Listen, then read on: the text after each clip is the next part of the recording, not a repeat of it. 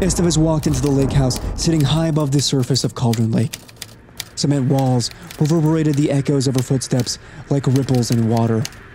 The fog that once hung itself from the branches of wet trees now draped over the building like a veil of the macabre. Somewhere, a spiral sat spinning. Something was off about this place. The floor was empty, deserted. It was as if everyone had suddenly vanished. She shouted out her arrival in case anyone was nearby, in case anyone could hear. There was no reply, only the quiet wailing of a lonely void. This didn't make sense. This was an FBC facility. There were protocols for things like this. Still, a report of an Alterworld event had come from this area, and it was her job to respond. If she wanted answers, she'd have to go deeper.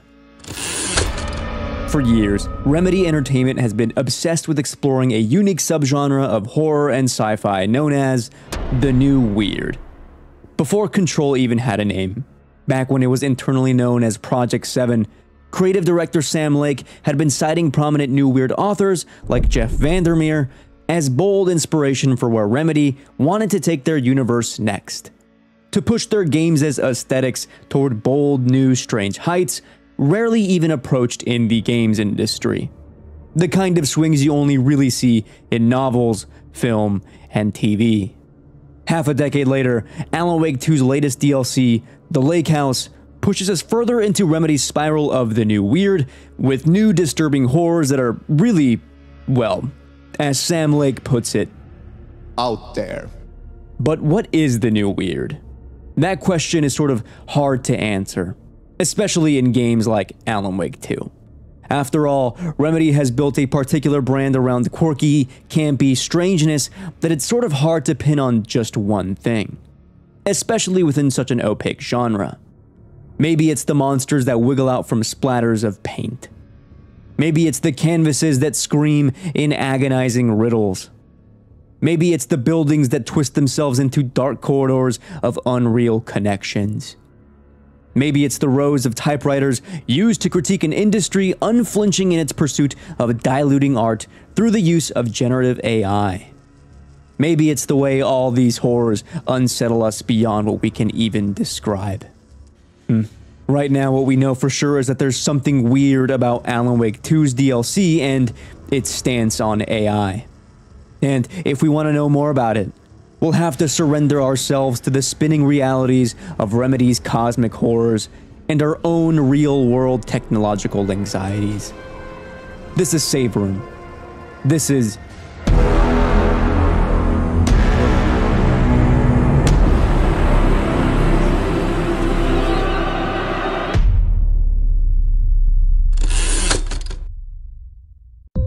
At the intersection of horror, sci-fi, and fantasy lives the rebellious literary genre known as the New Weird.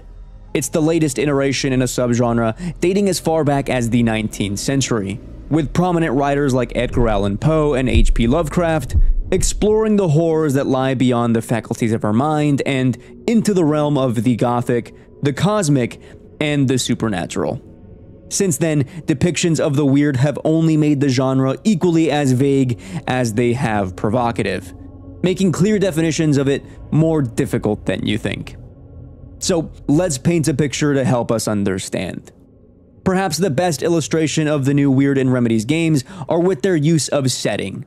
This time around, it's FBC agent Estevez taking on the lake house that serves as the backdrop for Remedy's new atmospheric and twisted terrors, invoking that feeling of discomposition, that feeling that something is off, within seconds of establishing mood and scene setting.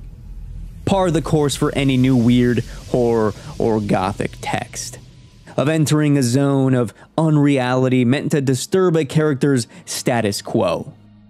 Think examples like Dale Cooper driving into the town of Twin Peaks, Detective Rust entering Carcosa in the first season of True Detective, the stalkers going into the zone in Tarkovsky's Stalker, the narrator riding up toward the mansion in Edgar Allan Poe's The Fall of the House of Usher, or the scientist walking up toward Area X in Annihilation.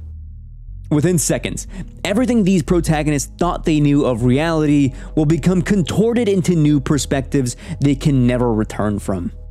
It's a step into a weird new world they can never look back from. A gaze into the shivering void. So, what is the new weird here exactly? Is it just entering a strange setting? Not quite. Beyond the broad mix of genres, the new weird is about exposing ourselves to the cosmic forces within a setting that, in turn, deconstruct our notions of reality. Whether that stems from a literal form of the metaphoric alien, or something more subtle and symbolic. Occasionally, even both. It's a terrifying subjection to the unreal, the unbelievable, and an exposure to the shivering void. In a distillation of Mark Fisher's definitions of the weird, Elvia Wilk says that the weird is an element or zone or experience that is not completely explainable according to our current structures for categorizing the world. And yet, it exists. We can come in contact with it, experience it, and try to describe it, knowing description will fall short. In other words, the new weird isn't just about the objects of horror faced within a text, but the setting itself that disrupts reality, and the subsequent failures when attempting to make sense of that spectacular unknown. Of course, this isn't anything necessarily new for Remedy. They've been refining this technique of a protagonist entering an area of alienation and coming out changed since the first Alan Wake game all the way back in 2010. Since then, unreality rug pulls have been a staple in the Remedy shared universe. Jesse walking into the oldest house, infected by the hiss. Saga Anderson entering the overlap of Cauldron Lake in search of Alan Wake. Sheriff Breaker / Sean Ashmore entering the worlds of multiversal television in Night Springs' Time Breakers. All a thrust into the new weird. And every one of these characters, each end their chapters, forever changed. The Lake House is no different, with Remedy using subtle techniques from their staple mise-en-scène to estrange us within the opening seconds of starting the DLC. Cameras pan upside down. Hellish reds poke through the webs of foliage and dew. Wind gives way to the score of insidious drones. Verdant landscapes bleed their pine grove colors to every corner of the screen, refracting off an impossible fog to create a world engulfed in unusual green. An exaggerated color grade of the scenery of a miserable Pacific Northwest. All of this before even stepping foot inside the lake house. Makes sense. We're entering a place we do not belong in, after all. But the new weird isn't just about setting and design. It's not just about terrifying creatures or tone. There is, after all, a point to be made within the genre. So, what is the Lake House trying to say with its horror?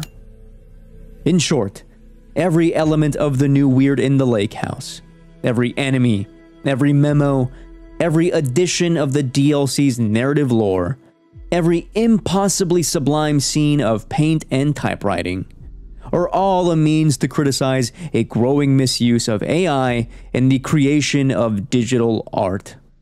A mode of creation Remedy doesn't just disagree with, but detests. Thus, the objects of horror we find throughout the Lake House, taken together, become emblematic of how generative AI is ultimately doomed to fail. Or worse, kill us in the process.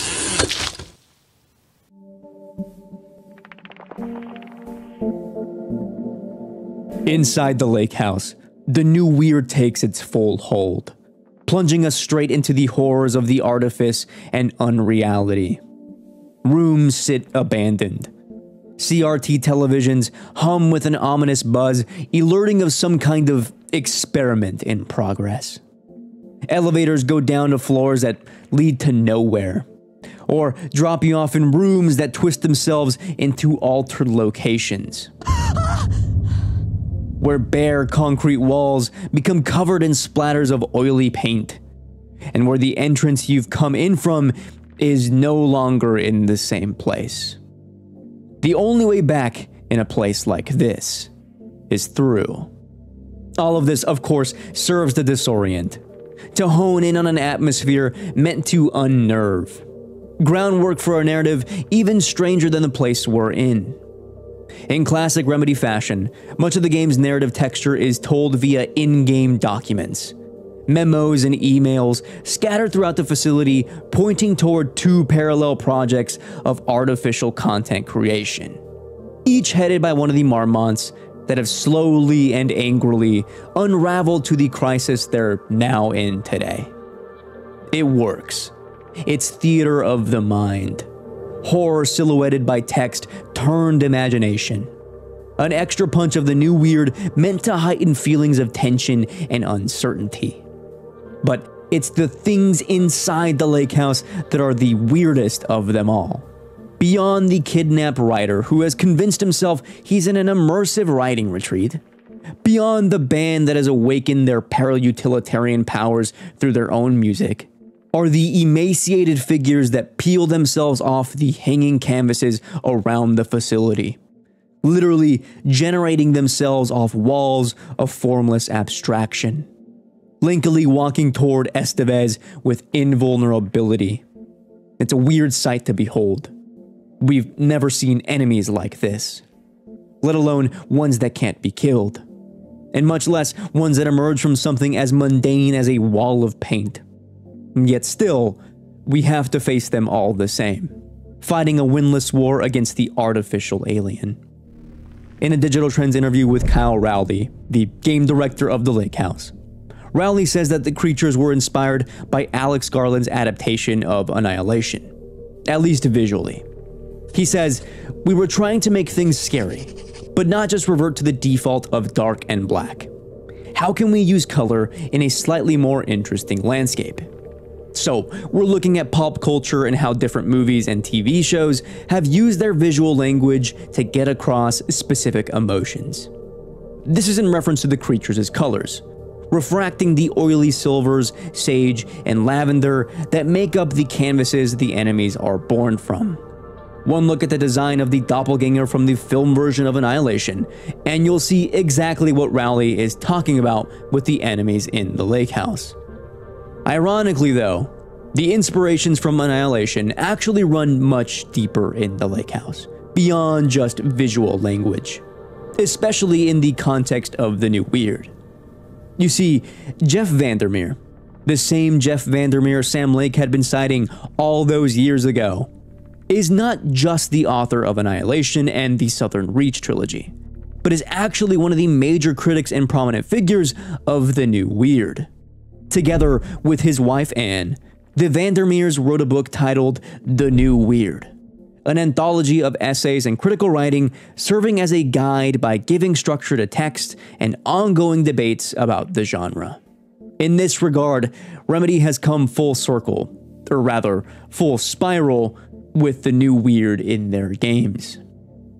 In the introduction to the anthology, Jeff and Anne give what is perhaps one of the single most important aspects of the genre, stating that new weird fictions are acutely aware of the modern world, even if in disguise, but not always overtly political.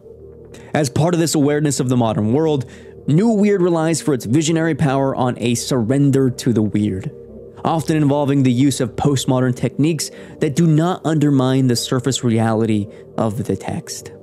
In other words, through some kind of rhetorical device, new weird texts have something to say about our outside world.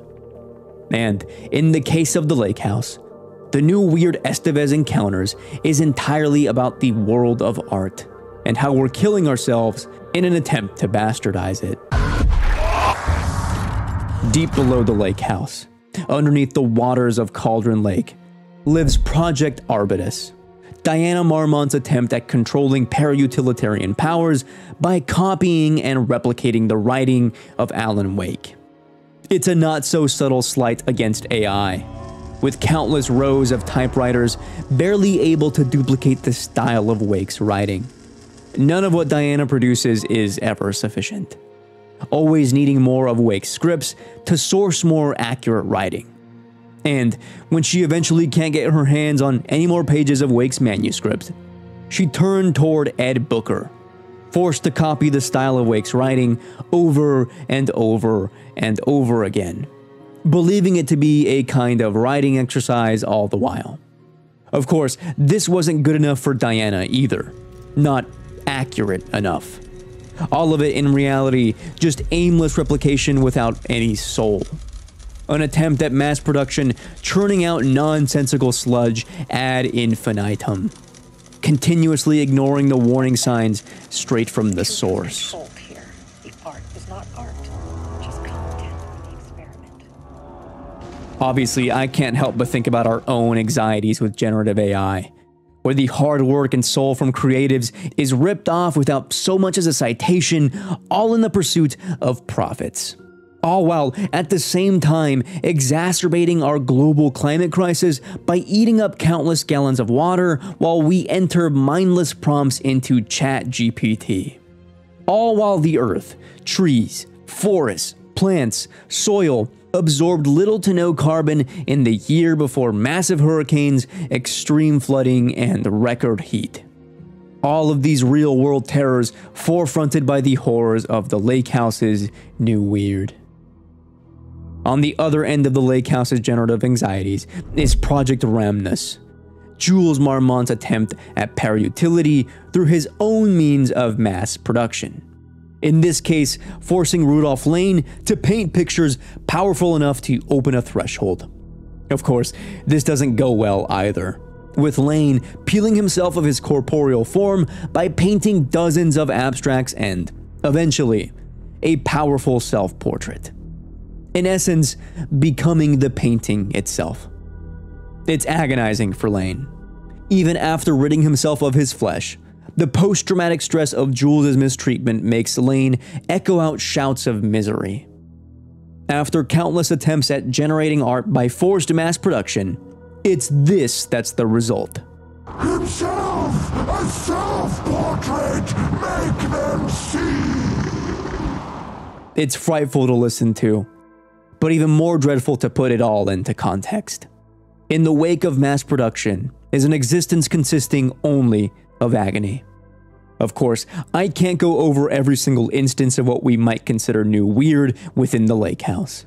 That kind of close read is probably beyond the scope of the video.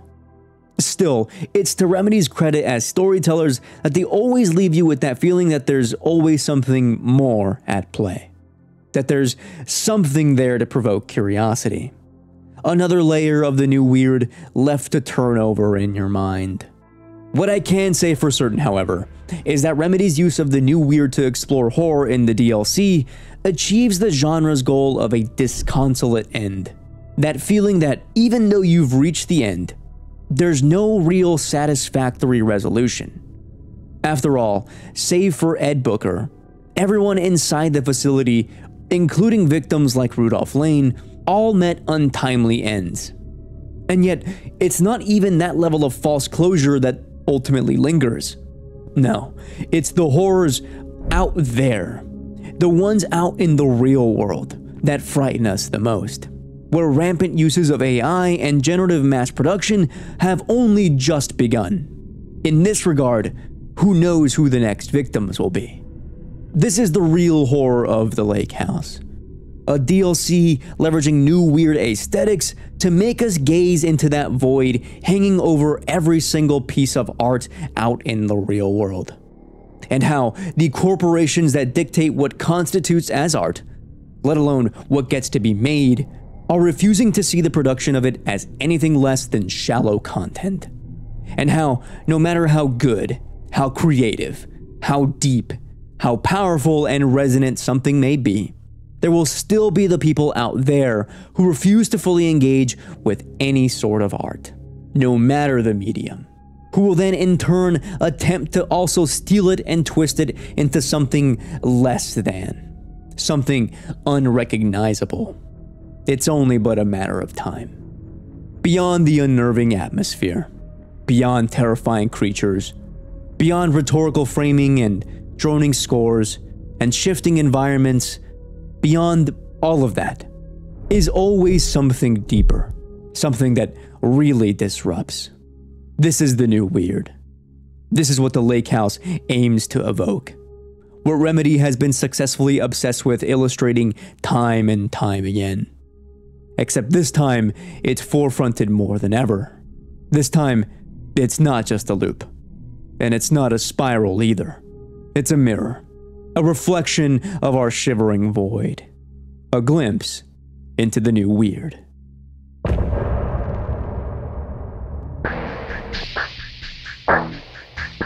Let me know what you think of the Lake House DLC. What do you think is new weird about it? And are you excited for how they'll illustrate it again when it comes time for Control 2? I know I am. I'll be waiting for you down in the comments. Until next time, my name is Christian. This is Save Room, and we'll see you in the next one.